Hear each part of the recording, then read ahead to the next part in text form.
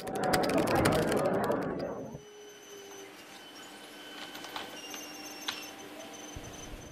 is up, everybody? Welcome to another Raspberry Pi tutorial.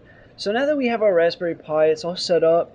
For the purposes of this tutorial and probably the next few tutorials, I'm going to be using a Raspbian operating system for everything that we're going to do. If you don't have Raspbian and you don't know how to set up your Raspberry Pi, check out some of the previous videos. So with that, what we're going to be doing in this video is overclocking our Pi.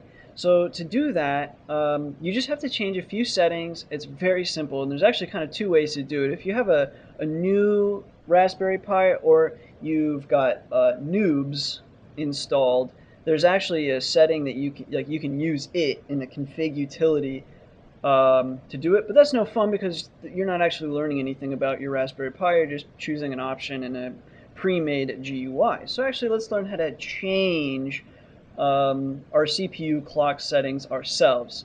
But I will show you guys at the end of the video how to do it via the config utility as well. As far as warranty is concerned, when you overclock your Pi, I want to say if you do it via the config utility, you're still covered under warranty.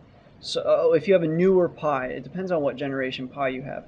But don't quote me on that, and you might want to look up yourself if you're worried about your warranty. But honestly, I mean, this was like 35 bucks, so I'm not too worried about it. So anyway, let's go ahead and pop in. First thing we want to do is open up your terminal. And if you're a little uncomfortable with the terminal, don't worry. Probably either the next tutorial or at least very, very soon, we'll be talking about the commands for your terminal. It's good to go ahead and get comfortable with working inside your terminal because it's very powerful, and eventually you probably are better off operating your Raspberry Pi what's called quote-unquote headless and just connecting via like SSH or something like that. And if you do that, it will look, or at least the commands will be very similar. So the first thing that we want to do is let's go ahead and figure out what our settings currently are. So to do that, you'll type in cat, and then we're going to go into proc and CPU info.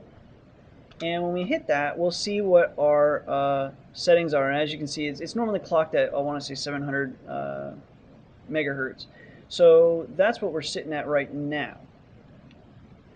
Now the goal is to overclock it. You might want to choose 800 just for a nice subtle overclock, or you can go even further. And there's actually two things that we can overclock here. We can overclock the processor, and you can also overclock RAM. And then there's also another interesting little thing that you can do, which is why probably we'll be talking about the terminal commands in probably like two videos, because the next thing we'll be doing is meshing the two so they can share their power. Definitely something awesome. So now that we've seen this, the next thing we want to do is let's go ahead. There's another command you can do, and it is VCG. Hold on, let me move my mouse. VCG cmd get underscore config, and then what we want to get from that is the arm underscore frequency. Now in my case, it's going to tell me 0 probably. In your case, depending on what generation or version of Pi you have, you might get something else. But what it's doing is it's accessing your config file and looking for the arm underscore frequency variable. And right now, I believe it's telling us 0 because it's not finding the variable. So it's just kind of like a null, or it doesn't exist. So anyway, so now what we want to do is go in there into our config file and config exactly what we want. So how do we get into our config file? So actually getting into your config file is pretty simple. And again, if you're not familiar with the commands, have no fear. We'll be talking about them in the next video, or at least maybe a couple videos away. I just first wanted to give you guys a taste for maybe why you might want to learn these commands. So anyway, you'll want to do sudo, let me move my mouse again, sudo nano, and then where do we want to go? We want to go into the boot folder, and then within directory, and in there we want to do config.txt. That's what we want to put up on the screen. So when you hit enter, it's going to open up that file, and here it is. In this file, even though there's really no functions in it or anything like that, it's Python really. Like you can see, it's Python comments and so on. So the first thing that we want to do is up here. You could read some of these, like if you're having any of these problems, like if you're not getting any HDMI and you've got it plugged in, you could uncomment this. And usually it's 0 for false, 1 for true. So if you want to turn on HDMI safe mode, you could uncomment this. Anyway, so you could read those if you want, but what we're interested in is down here at the bottom.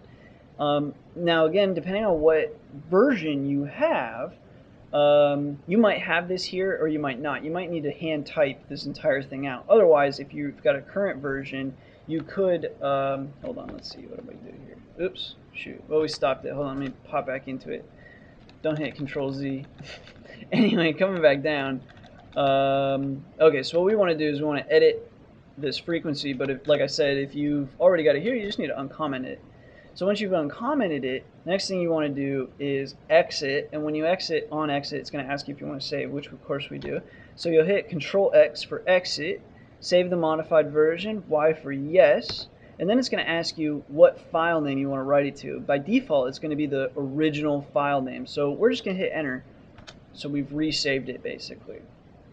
Now in some instances, you'll be able to just shut down like and restart, and that will do everything you need. If you've got kind of like a newer Pi, it should work perfectly fine for us, but if it doesn't, there are a couple other options that you can do. So just for the sake of doing it, we're going to run through those options. And so the first thing you want to do is you want to do sudo sync.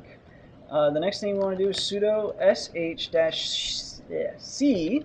We want to echo 3 greater than and process VM, and we want to drop caches.